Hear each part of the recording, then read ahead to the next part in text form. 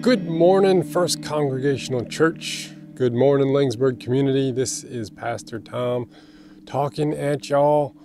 We are on week number 3 of our Everyday Saints series that follows up All Saints Day at the beginning of November. We are exploring some of the parables and stories of Matthew following the lectionary calendar. And today brings us to Matthew 25, where we look at, we're following up the 10 bridesmaids, say that 10 times fast and you're going to trip over your own tongue and end up on the floor. We're following up that parable with the parable of the talents.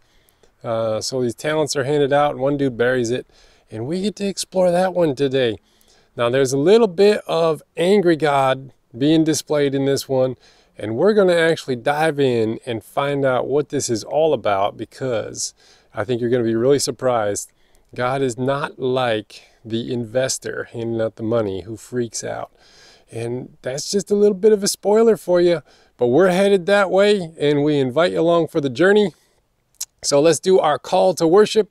We'll light our candles and declare the gospel message in the person and work of Christ.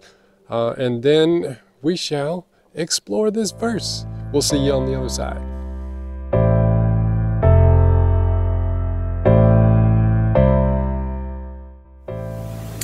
Loving God, we gather to center ourselves on you, to reconnect to that purpose that we have been called to. Together we find comfort and peace when we are close to you. Apart from you, we crash against our selfishness, our prejudices, and our pride. We boldly ask for this recentering of life to overtake us like rushing waters, setting everything right again. We ask in the name of the Creator God, Redeemer Christ, and Holy Spirit. Amen.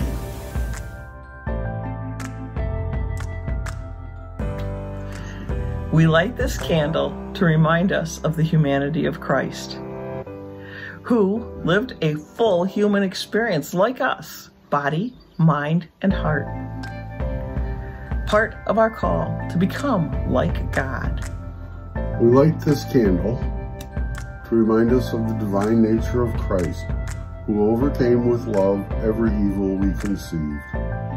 And his resurrection proves to all the world that love overcomes evil, sin, and even death. Now Christ is seated at the right hand of God, crowned ruler of the kingdom of all creation.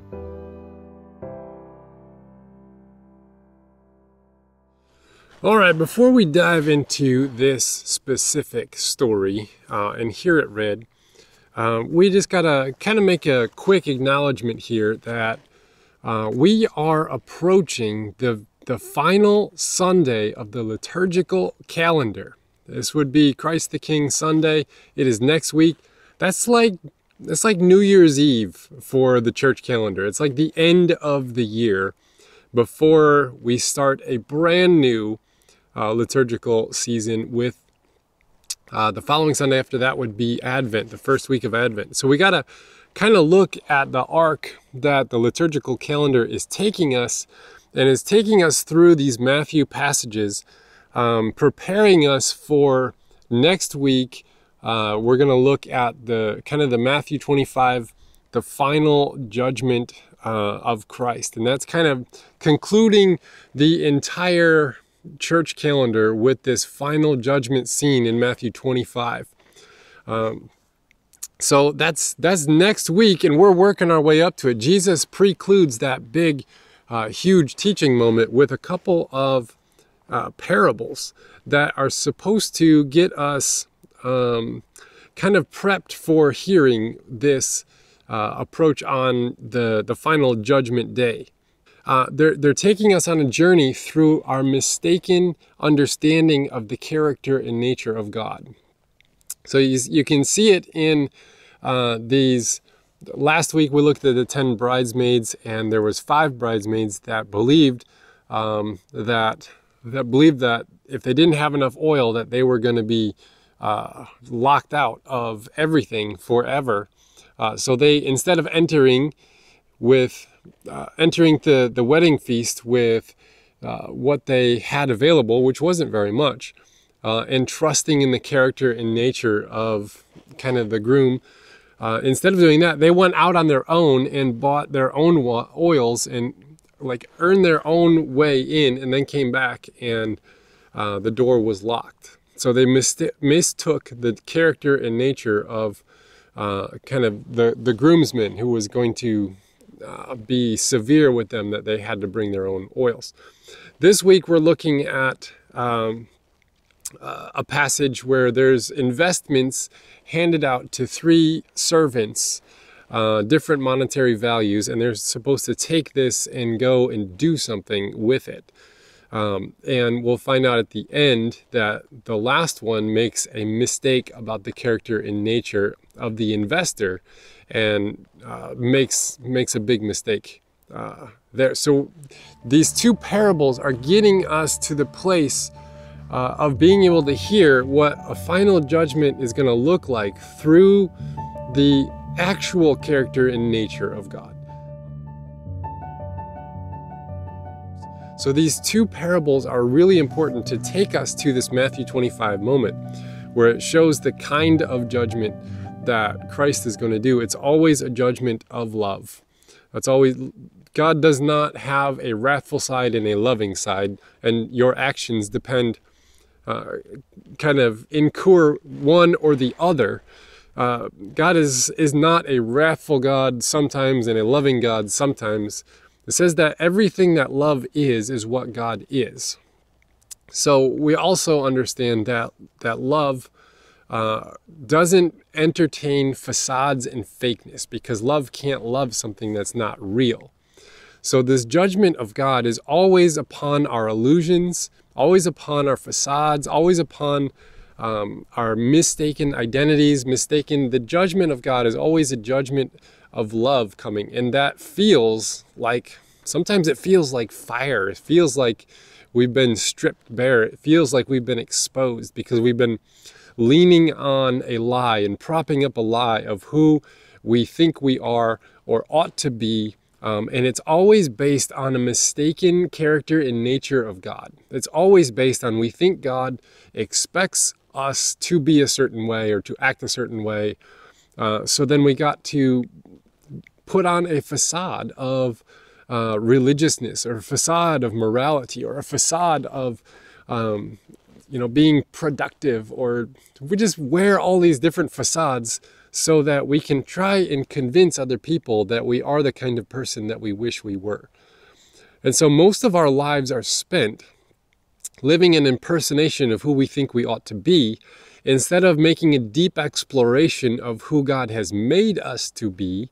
And when we come into the big chasm that exists between who God made us to be and who we are pretending to be, it feels like a judgment, but it's always a judgment of love. It's always a judgment of, I made you for more than this. I made you to be so much more than you are doing now. And if you would just trust in the character and nature of God and the goodness that God has put at the very core and base of who you are, if you trusted in those 2 things, then we can work our way through our own falseness, our own pretense, our own facades, our masks, our disguises, our costumes, whatever name you want to put on it. We can work through all of that and finally come to a place of our own being in the presence of the God who made that being. And when we get to that place, it's like a quiet confidence takes over, and we can just do our life as we see fit, as we know how to do it. because we're acting not from a false place, not from false understandings and false pretenses, but we're acting from the place that God made us to be in the first place. So if we could just get back to that place and put away all of our misunderstandings of who we believe God to be and what God expects of us, we can finally just arrive at who God has actually made us, who we actually are in this human flesh, in our whole flawed and gifted and wonderful and beautiful and messy humanness that we are, and then we can act from that place. So we're going to hear this parable about three individuals who were given groups of money that they were to go and do something with in the name of this investor. And there's three different responses that happen. One's given 5 bags, one's given a few bags, and one's given 1 bag. And they all do something different. And it's the last one that we're going to be paying attention to, that this last investor has a mistaken understanding of God, and it causes him to hide in fear. Hide who he is, hide what he has in fear, in hopes to not upset this angry taskmaster. So if that's our understanding of God, this parable is meant to correct that so that we can be more like the first two and take what God has given us in our lives, in our identity, in who God made us to be, and put it to work in this world, bringing about God's agendas and understanding, the kingdom of God, bringing it about. The things is where God wants them to be. That's the kingdom of God. So let's hear this passage read, and then with that understanding, it's going to sound a certain way to your ears because you have certain, probably certain notions that have, like filters that you have put in place that filter all the stories of the Bible through like the paradigm that you already know and understand. God is this way, I am this way. So what we're going to do is we're going to hear this, but then we're going to look at the filter you're using to read this passage, and we'll kind of deconstruct it a little bit so we can reconstruct it to something that more closer to what Jesus was actually trying to say with this. So let's hear this passage read in its entirety, and then on the other side we'll kind of explore it some more.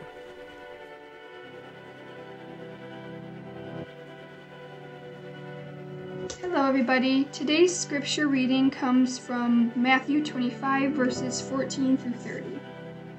The parable of the bags of gold. Again, it will be like a man going on a journey, who called his servants and entrusted his wealth to them. To one he gave 5 bags of gold, to another 2 bags, and to another 1 bag, each according to his ability. Then he went on his journey.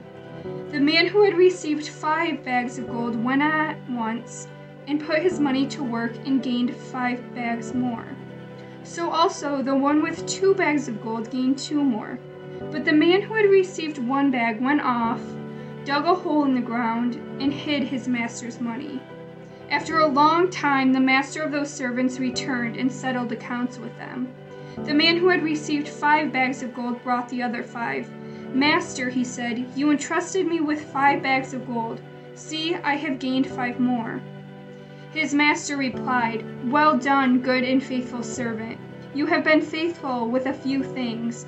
I will put you in charge of many things. Come and share your master's happiness. The man with 2 bags of gold also came. Master, he said, you entrusted me with 2 bags of gold. See, I have gained 2 more. His master replied, well done, good and faithful servant. You have been faithful with a few things. I will put you in charge of many things. Come and share your master's happiness. Then the man who had received 1 bag of gold came. Master, he said, I knew that you are a hard man, harvesting where you have not sown, and gathering where you have not scattered seed. So I was afraid and went out and hid your gold in the ground. See, here is what belongs to you. His master replied, you wicked, lazy servant. So you knew that I harvest where I have not sown, and gather where I have not scattered seed? Well, then you should have put money on deposit with the bankers, so that when I returned, I would have received it back with interest. So take the bag of gold from him and give it to the one who has 10 bags. For whoever has will be given more, and they will have in abundance. Whoever does not have, even what they have will be taken from them. and thrown that worthless servant outside into the darkness, where there will be weeping, gnashing of teeth.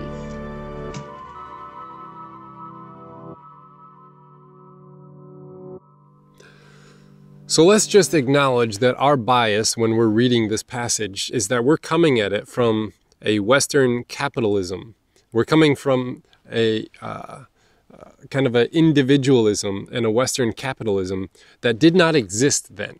So if you're thinking investments like Wall Street is an investment, if you're thinking investments about like money markets and CDs, and stocks and bonds and all these things, those didn't exist back then. So this is the banking system that we have today is not the banking system that is being expressed in this passage. So we can't just take investment then and investment now and say they're the same thing, they mean the same thing. So this is not a Wall Street Western capitalism, because in capitalism, kind of the bottom line is what kind of profits you can make.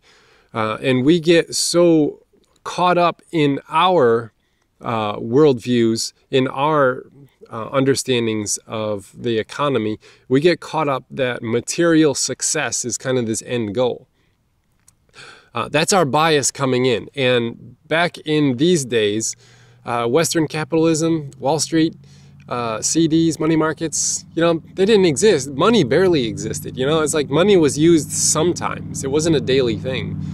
Money was, you could barter and trade with different things like sheep and goats and different items that you had, food and stuff like that. So money wasn't like the only language at this time like it is today. So that's our bias coming into this, and we're going to read this with Western eyes that say material success is what God's looking for. Now, if the investor is the person who's handing out funds, then and we're going to read it with our Wall Street eyes and filters, we're going to say that if I don't double my money, if I don't make a good profit, then I'm not a good servant. And then we can tie our value as a human being, as a follower of Christ, to our ability to perform, to our ability to bear fruit, as it were. Like, oh look, we've got more people at our events, or more ministry is happening, or more this, more that. We're always in this more mentality that didn't quite exist here, because we're based in this capitalism that says material success equals good job, good, you've been faithful, and now you're seeing the rewards and the fruits, and your bottom lines are going, they're headed in the right direction.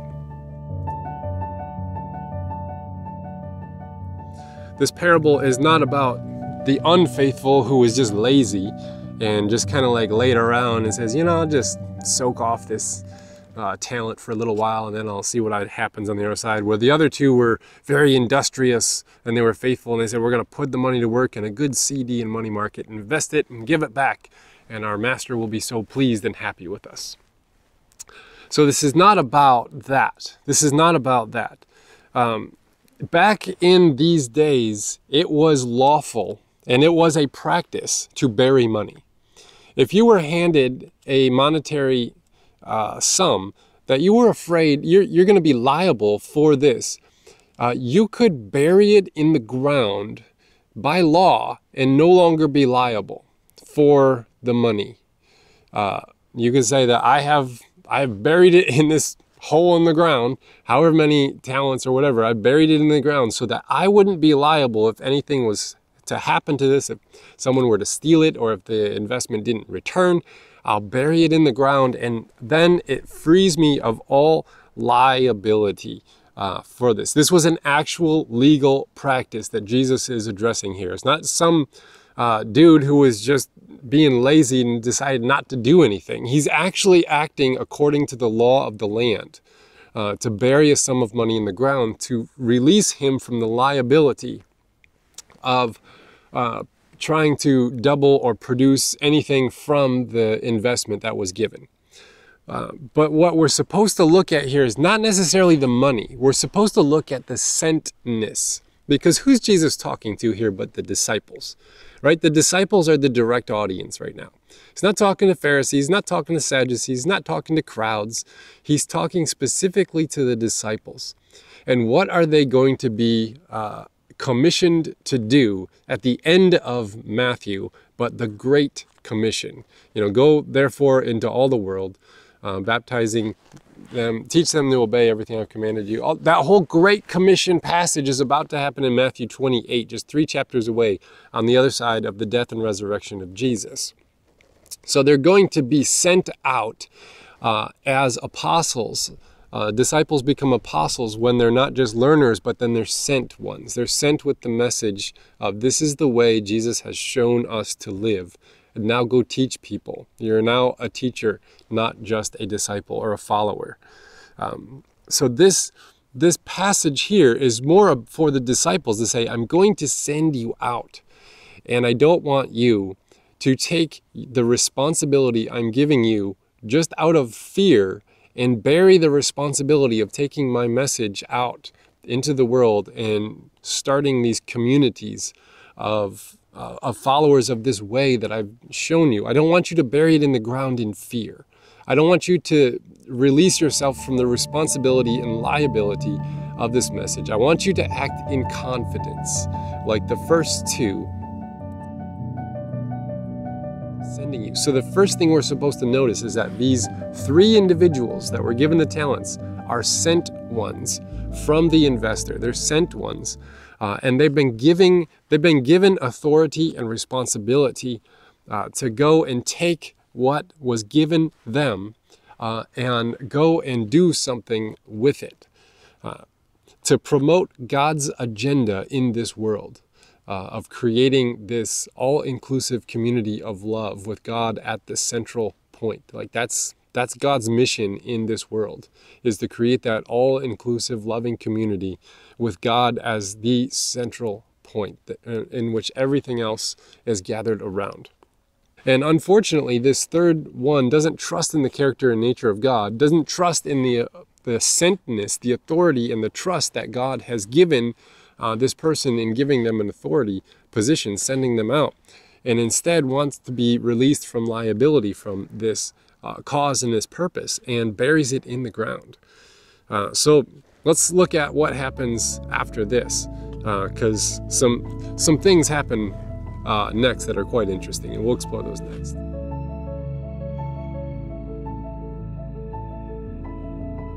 So we're not supposed to focus in on the monetary stuff of this passage, like the investment or the returns. Instead, at first, we're supposed to focus in on the sentness and the authority that was given.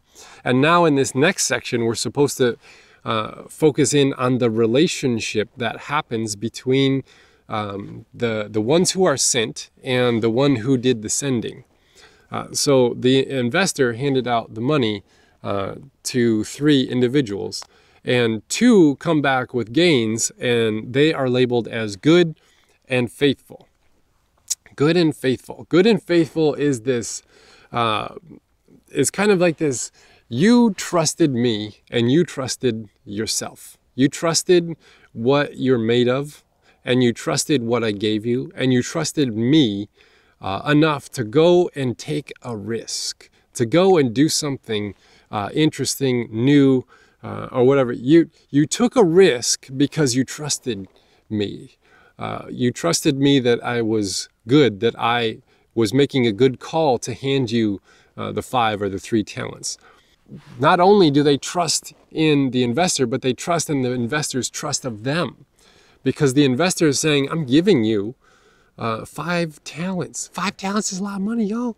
Like, that's years worth of labor for your average everyday labor. This is like a very large sum of money that's handed out in 5 and 3. This is a very large sum of money. So to just be handed 5 talents, that'd be like somebody winning the lottery. It's like, but intentional. This is intentional. He gave them the money. So that means that he trusted them with the money. He says, I know what you're capable of, and I'm handing you this monetary value in proportion to what I believe your abilities and gifts are for doing something with it. So 1 got 5, 3, and 1. So we're not supposed to hone in on the doubling of the money so much as we're supposed to hone in on this trust factor. The ones who were given money were trusted with it.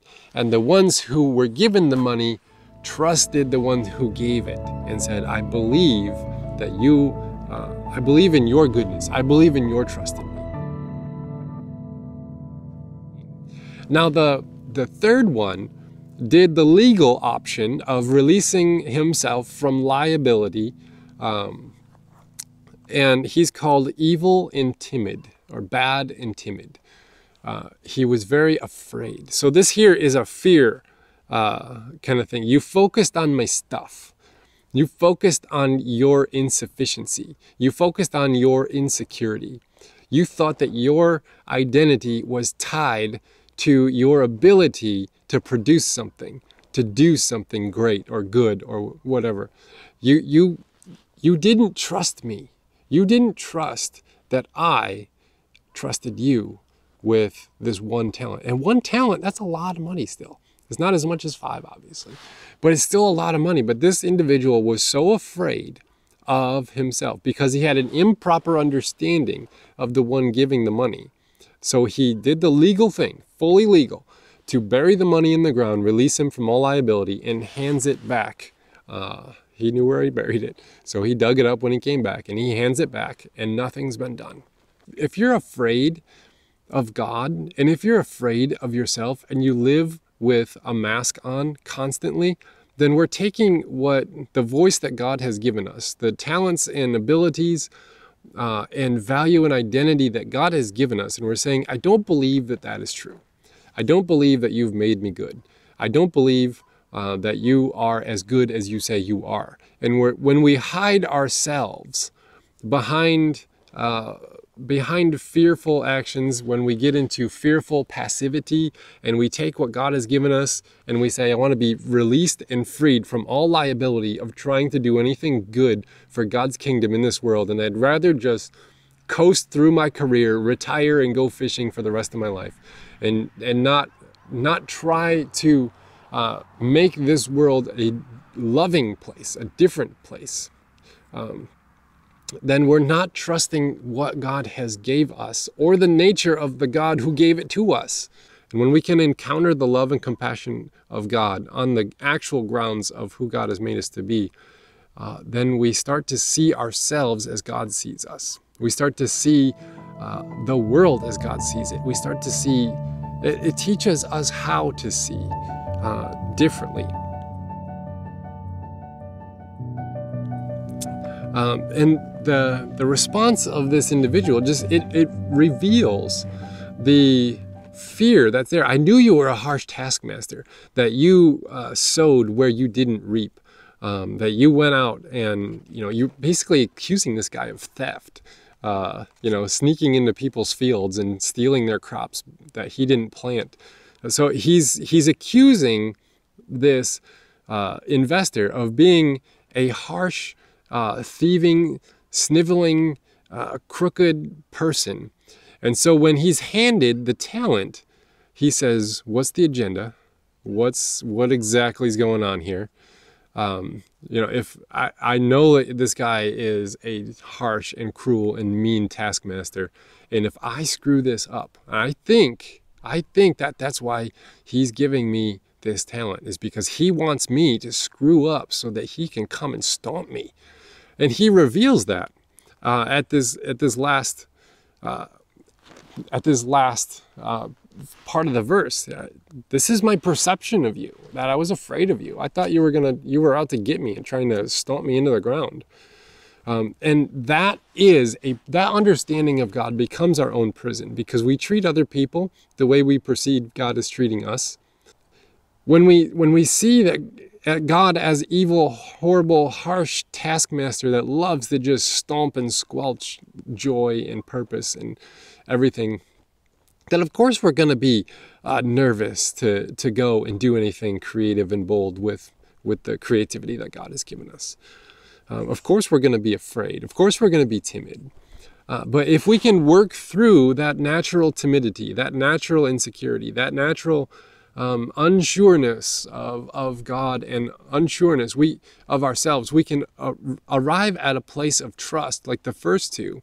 And when we arrive at a place of trust, it's like this freedom that breaks free, and you're just like, I just do what I got to do because I know I trust in what God has made me. I trust in what God has put inside of me, and I'm going to say or do what is here because I believe that my presence in this world is a gift from God to this world in a way that no other person is. And then you start to see other people in the same light and saying, you know, that person is a gift to this world.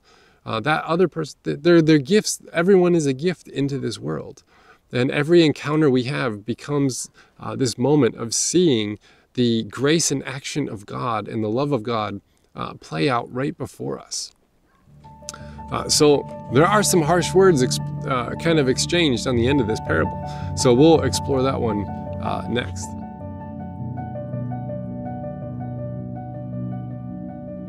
So you can't take this story and do one-to-one, comparisons and say God is like the investor perfectly because Jesus said this is what the investor is like and does. So we can't just do one-to-one comparisons because that's not it. There is a point to this parable that is pointing to something within the kingdom of God that we're to learn. And so this is not a perfect description of what God is like and what God is expecting and all of that. This is a parable, it's a story, it's a narrative, it's an illustration. It is not a scientific description of the character and nature of God. What is being illustrated here is that our perception of God determines whether or not we trust God with the task of making this world right through our physical bodies, through our life, through our lived experience. Our perception of God determines if we trust God to do that. If we believe God to be this harsh taskmaster, then we take our identity, our soul, our being, the unique spark that God has made us, and we hide that because we're afraid that we aren't good enough. We aren't going to bring out some returns. Or if our perception of God is this angry taskmaster, like this investor is, then we will hide what was given to us in the ground and try to relieve ourselves from the liability and responsibility of bringing God's kingdom about in this world. The world is not supposed to go and be blown up and have this big apocalyptic dystopian universe like a lot of the doomsday end times junkies are talking about. The kingdom of God is supposed to be expanding on this physical earth, leading towards the resurrection of all things and the redemption of all things. That's the trajectory that justice has to it, and it will get there. It must get there because God is that true and that good. And if we trust in God's justice, if we trust in God's goodness, we're not going to sit back and wait for the world to blow up into a bunch of smithereens. We're going to be active with what God has given us in this everyday life to bring about the kingdom of God here on this earth. We are to be salt and light. That's one of the first teachings that Jesus hands his followers. You are going to be preserving, flavoring, and enhancing presences in this world. And you find this a lot in religious fundamentalism, is that people have an understanding of who they are. And there is this perception that that is a horrible, evil, wicked, nasty, sinful, whatever. The being of who they are is just corrupt and awful. And so they take their unique, creative, and loved soul, they bury it in the ground, and then they go about their day being, religious or doing all of the right things and saying all the right things. And what they're doing is they're taking their God-given creativity and uniqueness and burying it in the ground and saying, I don't I don't trust God. I don't trust that that is good. I don't trust me. And I would rather be released from the responsibility of bringing about the kingdom of God in this world, and I'd rather just try and be a good person. Try and be a moral person. Try and be a religious person. Try and be a whatever person. When we don't trust in the character and nature of God, when we don't trust in who God has made us, when we don't trust in the inherent goodness of humanity and the human soul, then we believe that everything's going to blow up one day into a dystopian nightmare world, and we're just waiting for Jesus to come and fix everything and rescue us all. And we're burying who we are in the ground and saying it's not good enough what God has made me. It's not good enough who God has made me. Even though God has trusted you enough with the very breath that's coming out of your lungs right now. God trusts you and entrusts you with life. And He is asking us to go and love God's good creation all around us. So our perception of God determines if we trust God enough to go and actually live authentically. Do we trust God to be good? Do we trust ourselves that we are good? Flawed, yes, but inherently God made us and we are good. So do we have His trust in the character and nature of God? Because right after this parable where it says, I knew that you were a harsh taskmaster and you were, you sowed where you didn't, or you reap where you didn't sow, and basically you're out to get me. You're gonna come after me. The very next parable, which we're going to look at next week, it starts with this beautiful word that says, but when the Son of Man comes in all His glory. So we're supposed to do a contrast, not saying that this parable is the perfect image of what God's judgments look like, God's character and nature looks like. On the flip side, next week is going to show us what this last judgment looks like, what the litmus test looks like. Next week is going to show us the clear picture, but we first have to address in these last two parables the false images of God that we hold to, because this phrase where He says, but when the Son of Man comes, we're supposed to immediately say there's a contrast on the way. This is what it actually will be like. The first two were showing us the errors of our understanding of who God is. This next one is showing us what it will look like. And we're going to find out that God is like Christ. Like, that's just plain and simple. The Christ that you see and read about in the scriptures, Matthew, Mark, Luke, John, that is what God is like. Like, I don't know what other image you have in your head of what God is like, but if it doesn't look like Jesus, then it is something that's not true. Because Jesus is the perfect image of the invisible God. Jesus is God, infleshed in human flesh, walking around living a human life. Like, Jesus is the perfect image of what God is like. And if we can really trust in God's revelation of God's character to this world, then we can go and love and serve and be sent from this relational standpoint and not be so concerned with the returns, but be more concerned with the character of God sending us out in this trusting relationship. And then we can kind of, instead of bury our life in the ground, we can scatter our life like seeds, like sowing seeds. That was one of the illustrations of this parable, is that they're scattering in like seeds. But this one timid person who was afraid took the bundle of it and just buried it in good soil, and it did nothing. But these other ones are like sowing, and then they're reaping. So I hope this has been helpful for you to understand that God is not this angry taskmaster, and you can trust in God's trust of you and God's creation of you and your soul, and start to live a little more confidently and freely in this world. I hope you can trust in that today from reading this parable with different eyes, and learn that God has made you and you are good.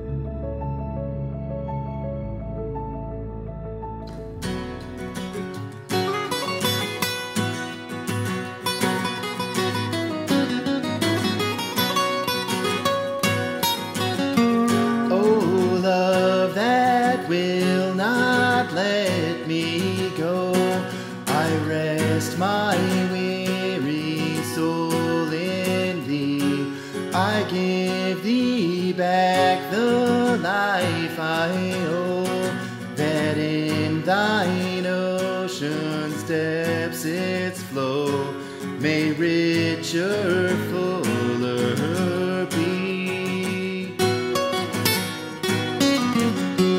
O light, followest all my way, I yield my flickering torch to thee. My heart restores its borrowed ray, that in thy sunshine's blaze its day may brighter, fairer be.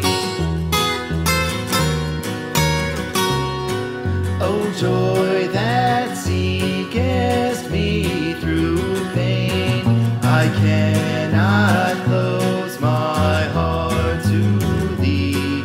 I chase the rainbow through the rain, and feel the promise is not vain, that moon shall tearless be.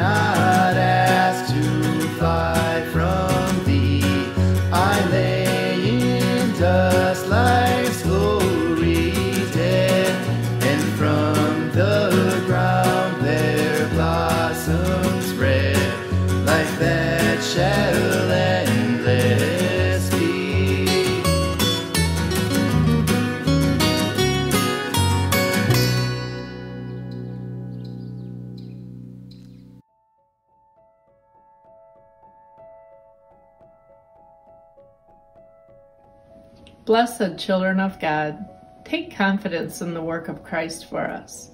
When he says, "In this world you will encounter trouble, but take heart, I have overcome the world." Therefore, this week, let us take courage in the longing for peace. Take heart in the midst of our pain, and take hope that one day we will all be free.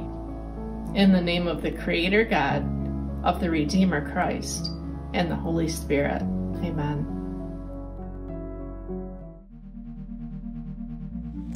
Well, thank you for joining us on week number 3. Next week, we conclude the liturgical year. It's like New Year's Eve next week, because it's the final Sunday of the church calendar. We're going to conclude our Everyday Saints series next week, where we look at the final judgment, Matthew 25. And it's gonna be interesting, y'all. So we're gonna look at that passage, we're gonna explore it a little bit more, and hope you join us. If you are enjoying what we're producing here and creating here, and you wanna be a part of our community, like our Facebook page, and you'll get notified when things are happening. If you wanna be a part of any of the readings, and you wanna submit any recordings of any of our prayers or scriptures or whatnot, just reach out to us, we can get a hold of you. And if you want to partner with us financially and help us continue to be this community of hope and help and healing for our specific community of Laingsburg and abroad, we would love that. There is a link on the other side of this video that you can give, and we would just love to have you involved in some fashion, whatever capability that you have, we would love to have you involved. So we'll see you next week for week number 4 of the Everyday Saints series. And then after that, I know it's Advent, Christmas. It's almost Merry Christmas time.